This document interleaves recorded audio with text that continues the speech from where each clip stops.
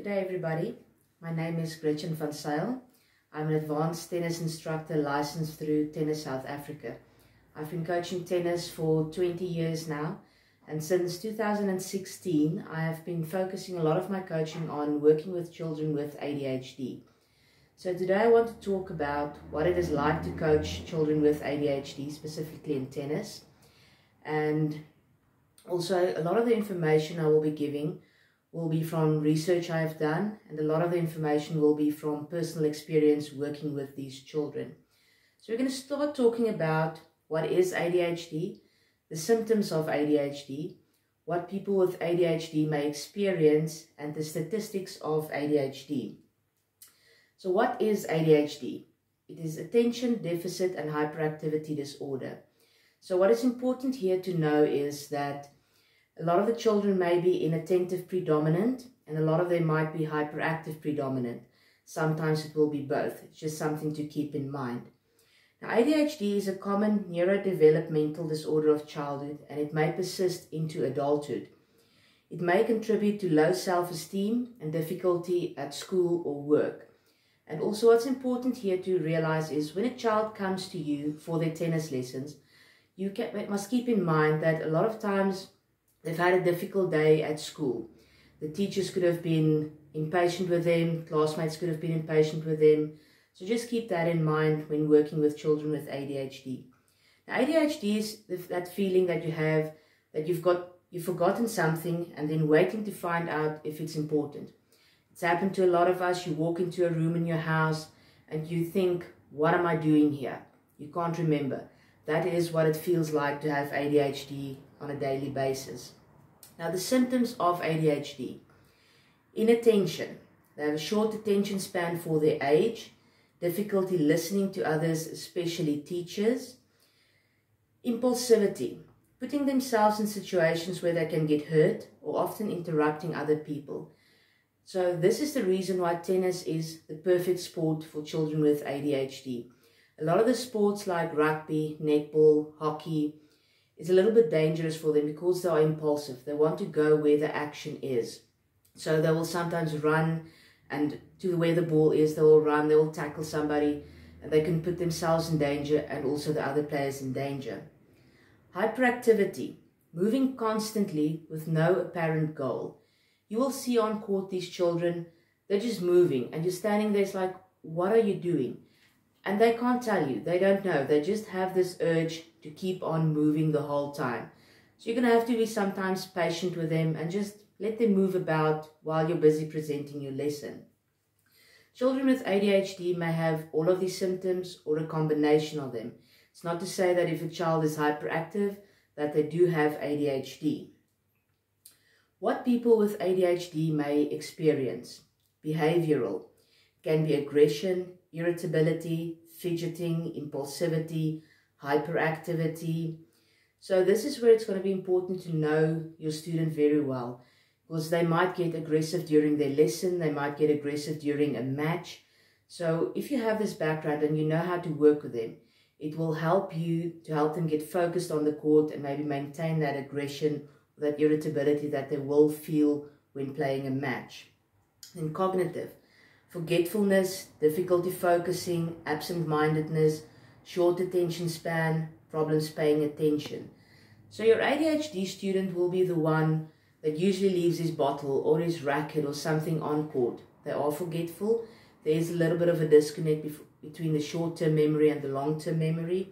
So just keep that in mind. You will see them walking off court, leaving all this stuff there.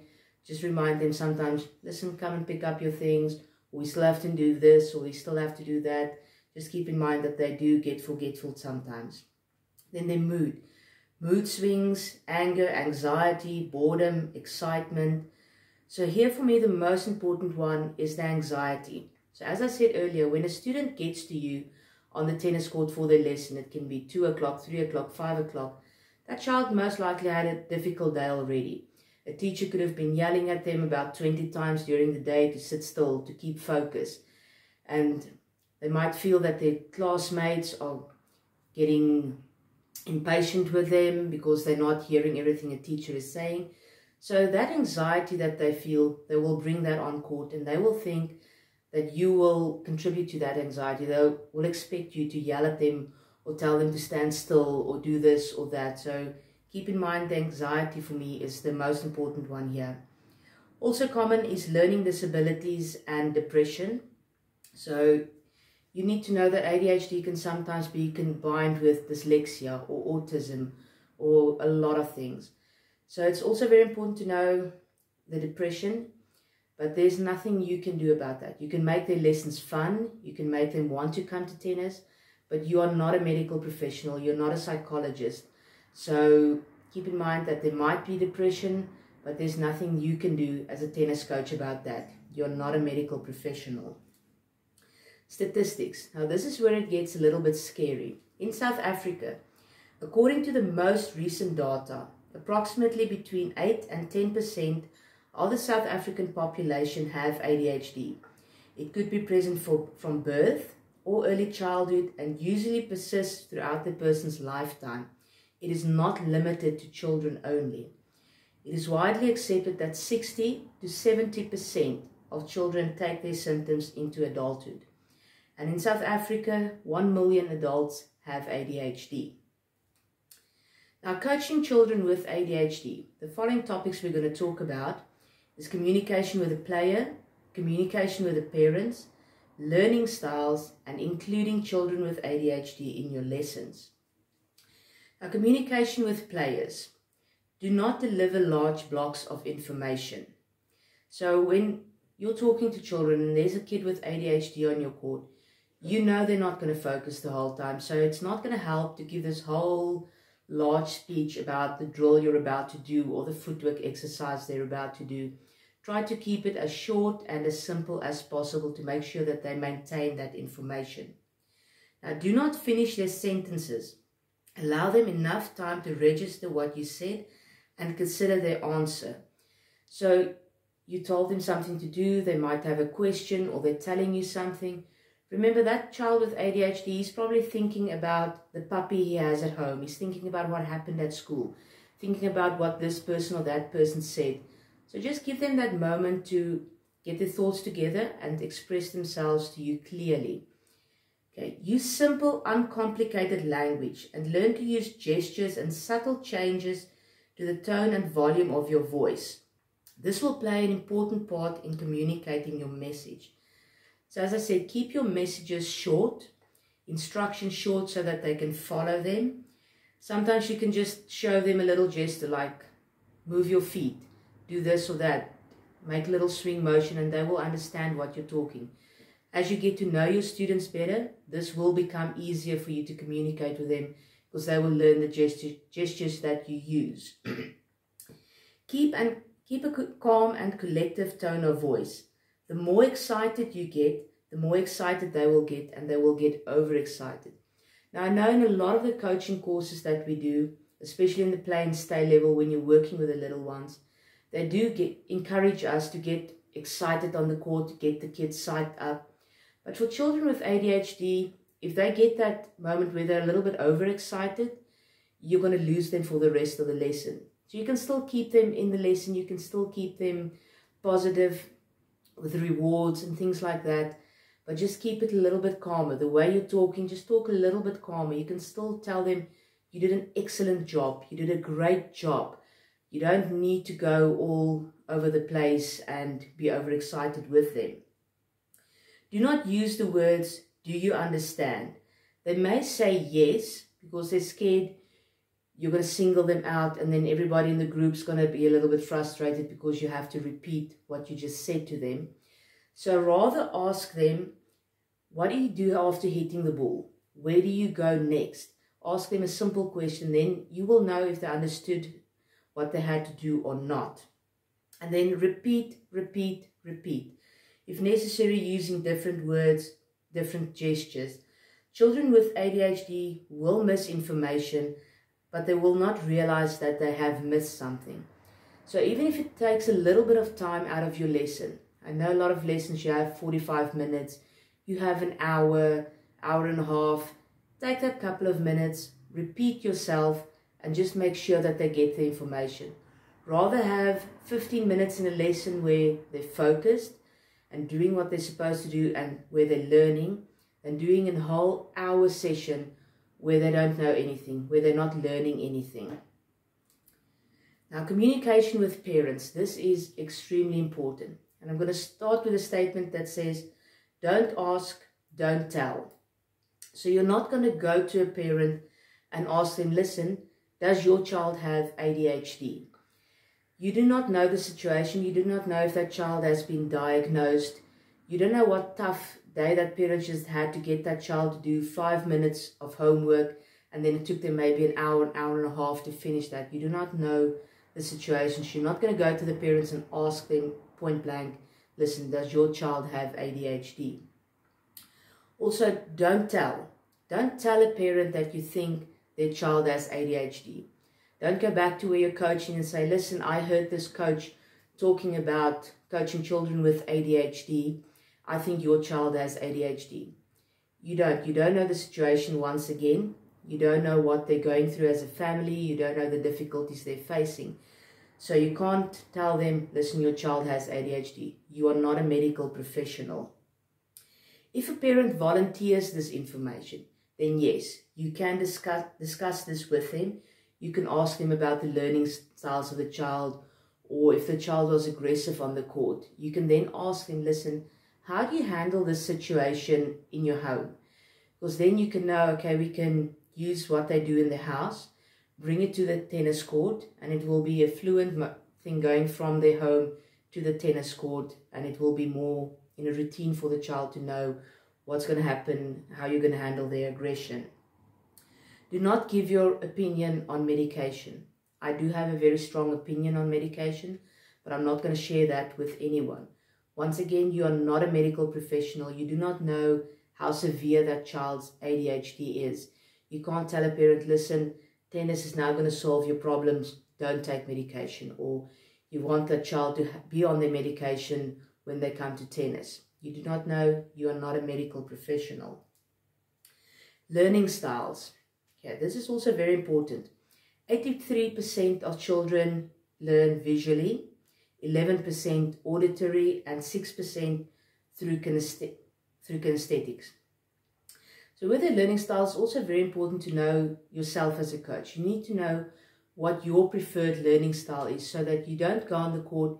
If you're an auditory learner, like I am, you're going to want to explain things more. You want to talk a lot, because that's the way you learn.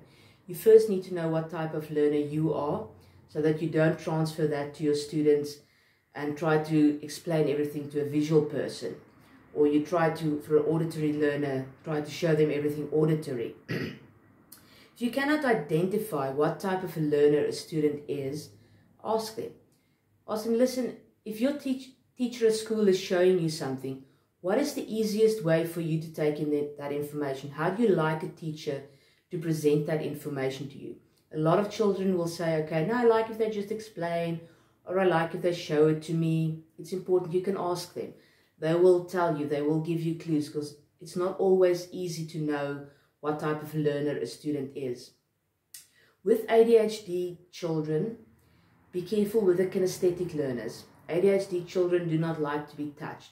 You will notice in your lessons you're giving everybody a high five.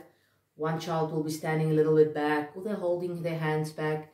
That's your ADHD child. They don't normally like to be touched. So be careful with touching the children, giving high fives if they're a kinesthetic learner, also with ADHD.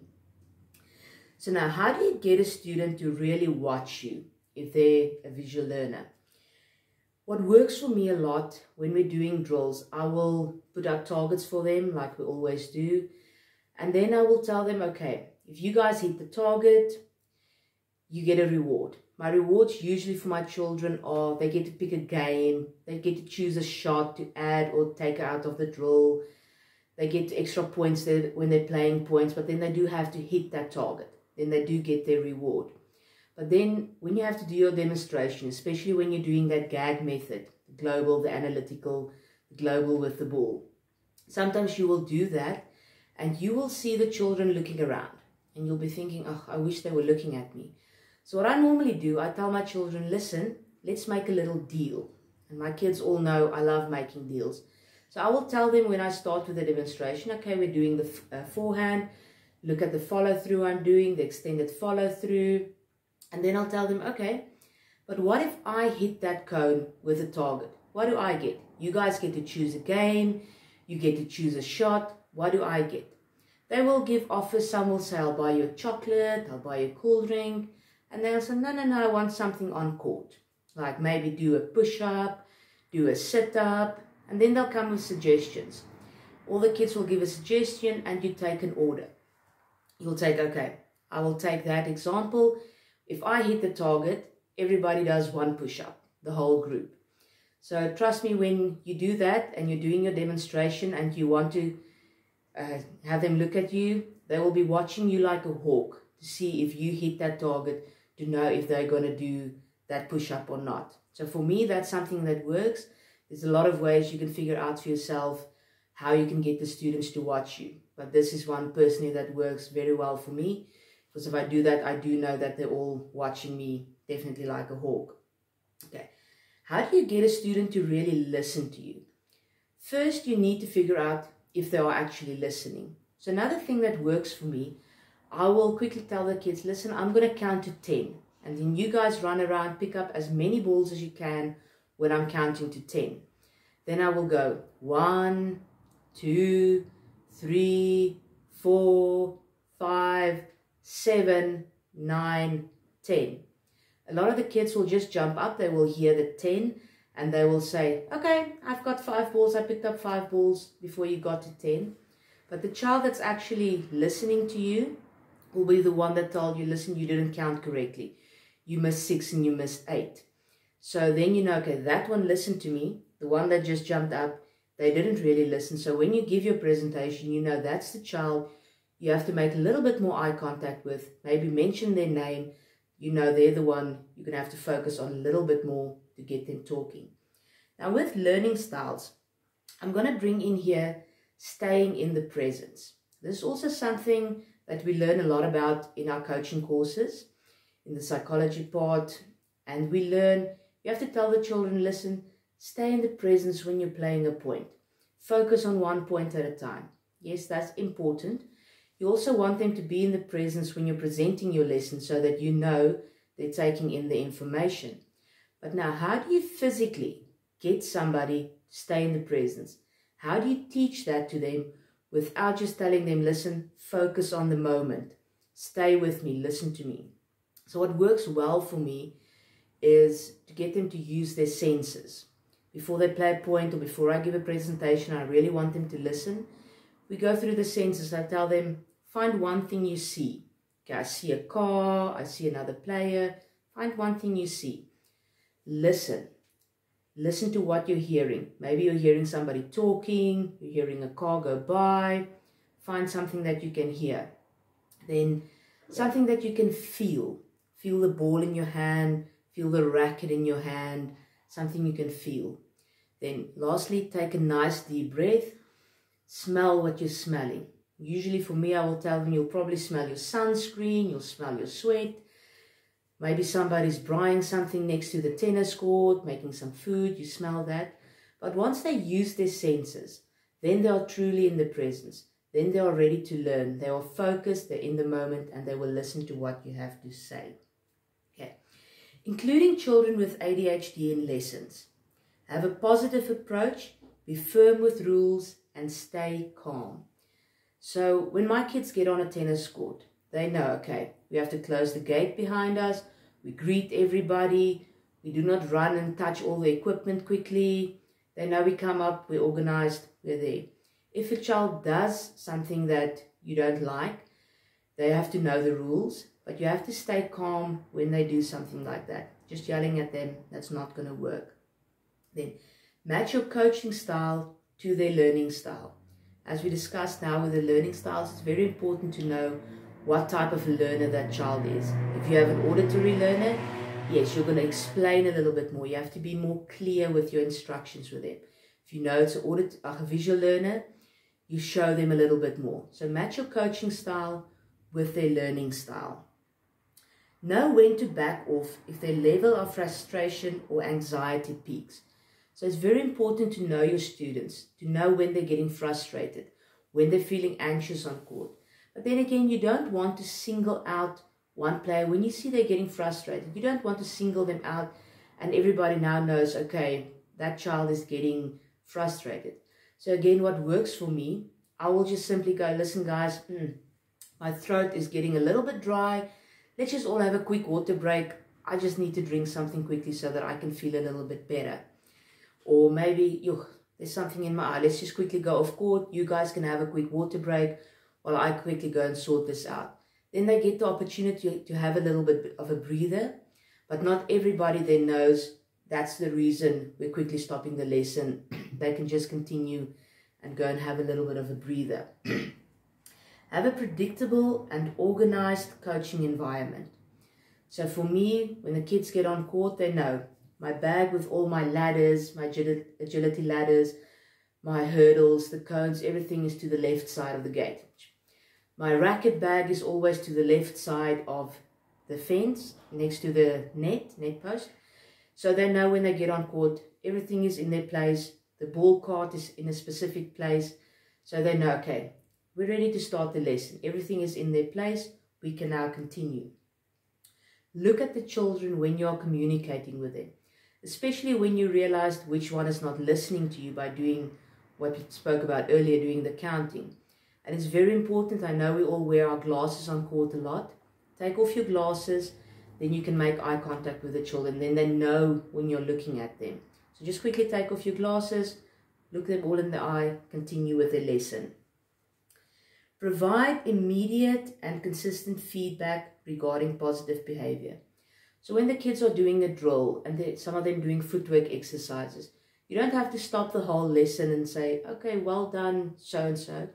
You can just quickly look up and say, Johnny, that's the one I want. That's the way I want you to do it. They will know that you saw them. They will feel good about that because they know in everything that's going on that you saw that they were doing something correctly. Try to develop a private signal with the participant to notify them when they are off task or acting inappropriately. Again, this is something that you can develop with your children. For me, my children know I just go like this. Then they know they have to quiet down. Because my rule is if my mouth goes like this, your mouth goes like this. So they know if I show them this, they have to quiet down. I'm ready to talk. They have to listen. Or if I want them to move their feet, I just stand and I point at my toes. Then they know I'm not happy at that moment with their footwork. They have to move a little bit more. So there's a lot of things you can do. You have to realize what works for you and what will work for your children so that they can understand what you mean. When you're on a different court, you can just quickly show them, or you can show them, and they will know what they have to do. When speaking or giving instructions to a group, use the individual's name to attract attention. When asking everyone to come here, some of the individuals may need you to tell them specifically by name to come. So when you're calling the whole group and you say, hi everybody, quickly come closer. Your ADHD child will most likely think you're not including them. So you just go, everybody come here. Johnny, quickly come with us. Let's continue with the lesson. Easy, easy, and they will listen. They will feel part of the lesson. Advantages of tennis for children with ADHD. Tennis, and this goes for everybody, and a lot of you guys know this one. It's an excellent stress release system. When you play tennis, your mind is forced to focus on one task at hand. You have to focus on playing a point. So at that moment, you're thinking about nothing else. Your stresses, your to-do list, everything goes out of your mind and you're focusing solely on the tennis. Boosted brain power. Playing tennis can improve critical thinking, mental alertness, tactical thinking by making connections in the brain.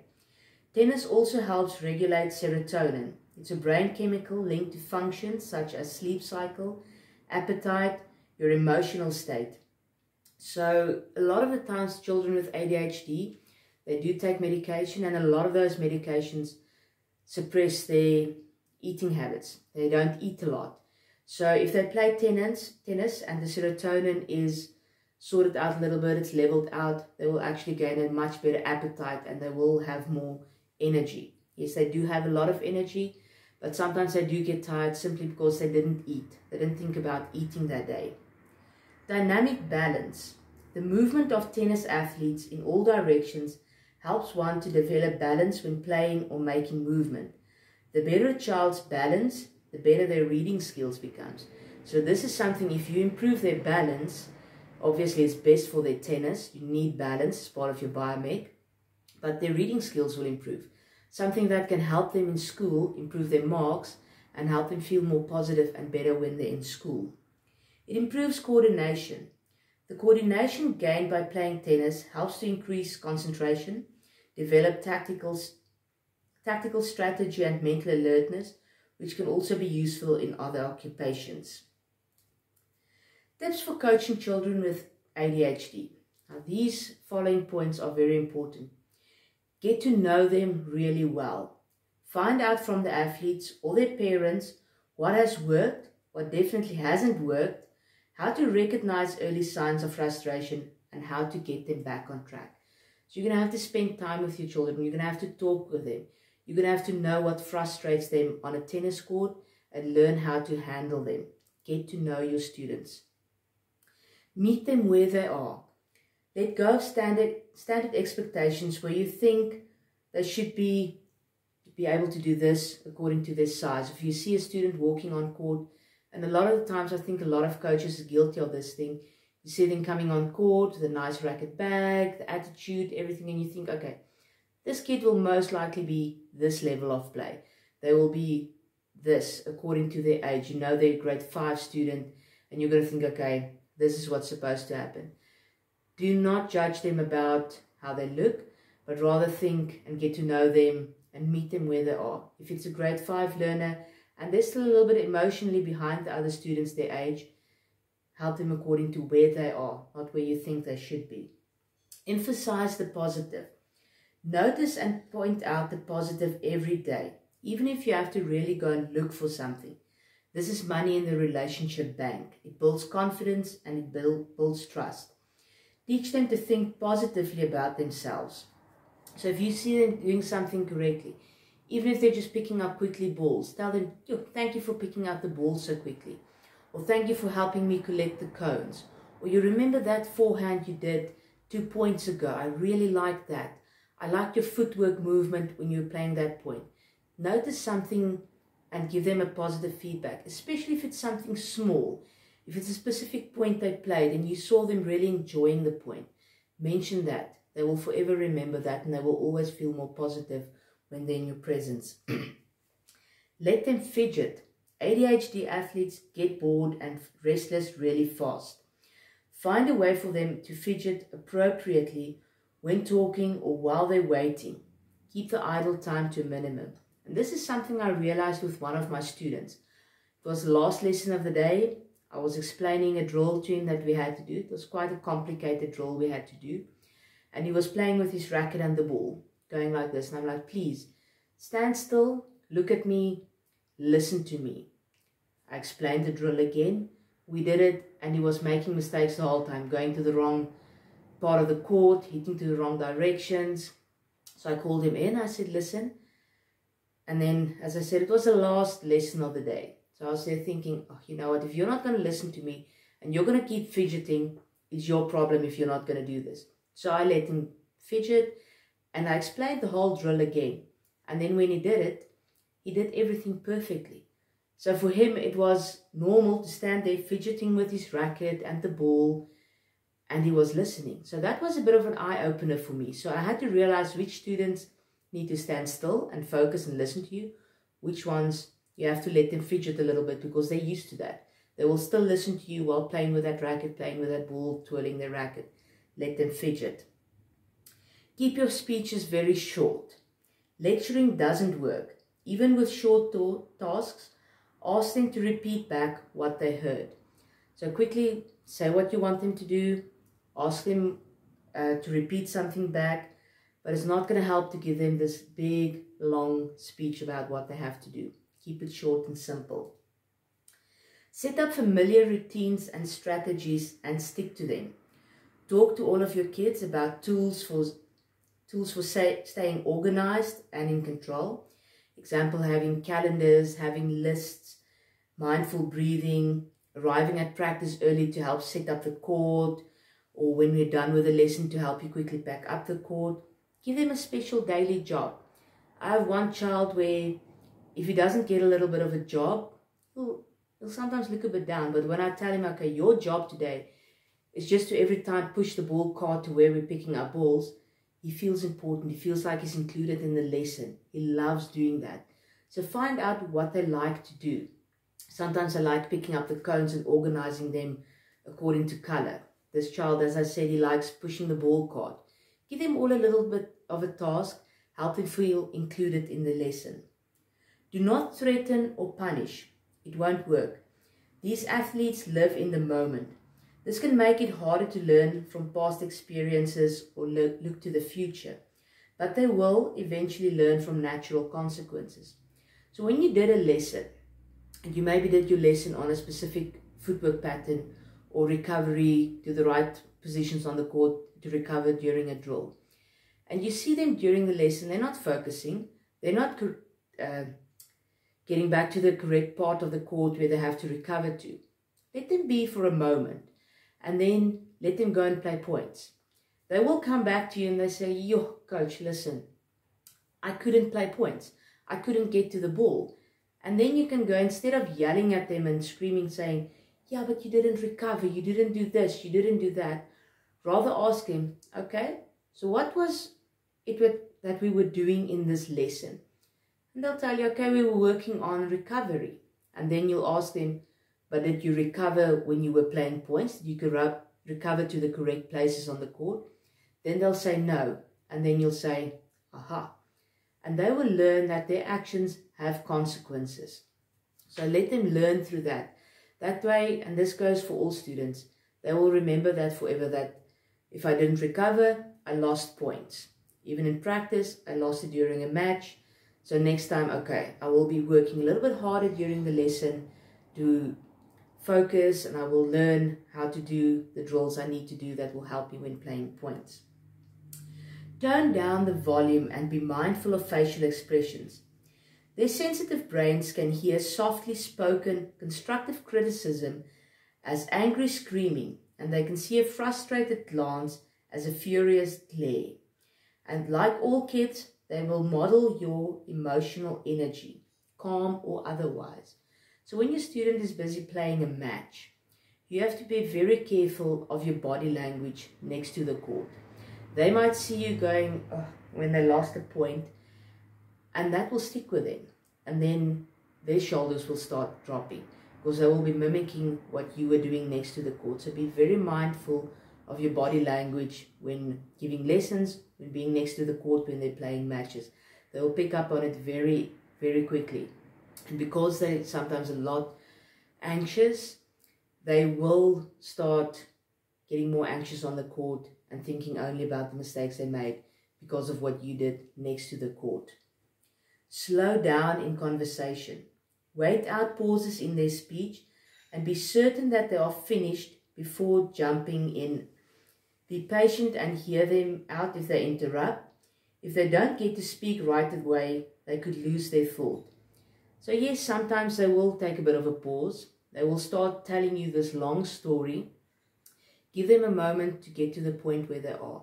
Even if it does take a little bit of time out of your lesson, let them finish. Then you will get to know them. You will learn more about how they communicate. So just give them, even if it's just a minute, just give them that moment to collect their thoughts and talk to you. That way in future, they will feel more comfortable in coming to you and discussing with you. If they don't understand something or if they had a difficult day, they will come to you. Let them fly under the radar. Do not ask them in front of their peers to answer questions unless you know they are comfortable with it. So if you're asking the group questions, rather just do the old-fashioned way, let them put up a hand. You will see that they sometimes don't put up their hand, they don't want to answer the questions. Then you know, okay, I'm not going to ask you in front of the group, but then sometimes you want to know if they understood the lesson or the tactic or whatever you're working on. Then when you're picking up balls or you're walking to a water break, go to them and ask them that question in private. Then if they answer you no, okay, this and this, they they understand what's going on, or they don't, and you can explain it a little bit better. Be patient. Understand that their stories might seem off or out of sequence. They might forget directions and belongings. They might need more reps before the technique or tactics set in. Remember how much harder they have to try. So, yes, sometimes they will start the story way back when they were in grade 1 and end the story where they entered grade 5. But in that story, you will realize what they want to tell you. What's important there is also, yes, sometimes that story can get off point. So what you can do is just tell them, listen, we need to continue with the lesson. But when we are drinking water or when we're picking up balls, I would love to hear the rest of your story. So always encourage them to communicate with them. Get physical. Walk with them through the plays, the drills, the techniques. So if you have a specific footwork exercise you want them to do, walk through it slowly so that they can see you do it. Don't be scared to do the whole drill or exercise so that they can see what they have to do. Now, practical examples of lessons. First, I'm going to start here by talking a little bit about the cerebellum. So all of us have probably heard about the cerebellum. It's a little part in the back of your brain. It's got everything to do with movement, from flicking your fingers to blinking your eyes to moving your toes. Everything with movement and balance is the cerebellum. So I read an interesting article about a neurologist in the UK that said that if you're looking at how the brain works when you're playing tennis, a lot of times a kid will be hitting a ball late. And we all know as coaches, sometimes we go out of our minds when a child hits a ball late. But what is actually happening when they're hitting that ball late? They had the perfect footwork pattern, the technique was fine, but they're still hitting that ball late. So what basically is happening there is the cerebellum is taking over at that point. They have to run to a wide ball. What's happening? The cerebellum is thinking, don't fall, don't fall, don't fall. Stay up, don't fall, okay, hit the forehand. So simply the signal from the brain to the arm is just taking a little bit longer to get there. So some of the exercises I'm going to explain now will actually help them to free up their mind and get into that autonomous phase a little bit sooner and a little bit easier so that they don't make those mistakes. And then hit, bounce, and not bounce, hit. A lot of the times we will tell the child, think bounce, hit to get into the rhythm to see the ball early. The children with ADHD, their eyes vibrate a little bit faster, so they tend to see the balls a little bit later. So easy thing for them, when their opponent hits the ball, they say hit, and when the ball bounces, they say bounce. Then they see the ball early enough, and that will also eliminate a little bit of the children hitting the balls late. So 3 exercises that I like to do a lot with my children just to get them focused in playing and to open their minds a little bit is the 3 colors one. So if you set up a drill, maybe they have to go forehand, backhand, approach. Before they start the drill, you will name 3 colors. You will tell them pink, blue, purple. When they finish the drill, they have to just repeat those colors back to you. And what I've noticed when doing this exercise, I will let the children do a couple of rounds without saying anything. Sometimes their minds are all over. The balls are flying all over. They're not going to the correct places, not hitting to the correct areas where you want them to hit. But once you start adding that, they are a little bit more focused. They're thinking about the colors they need to remember, and autonomously they're just doing what they have to do in the drill. So that's the one that I really like to use a lot, the 3 colors. And maths. I do like to ask them a maths question, just 5 plus 5, 3 plus 2. Just something quickly before they start the drill, just to get the mind quickly focused. Then they do the drill and they will go through it. The alphabet. As we know, the balance is important in tennis. The better the balance, the better the reading skills. So what I do a lot of times, I will tell the children, okay, stand on your left leg and repeat the alphabet after me. Then we do the right leg, they repeat the alphabet. Because they are physically busy doing something and thinking when they're doing that, the connections in their brain for the balance will become a little bit better. So these are just 3 lessons that I like to do, and little things I bring in. I will be, in later videos, giving a lot more exercises, focusing on a lot more of these topics, to give more examples to show you guys a little bit more what you can do on court with children with ADHD. Thank you very much for listening.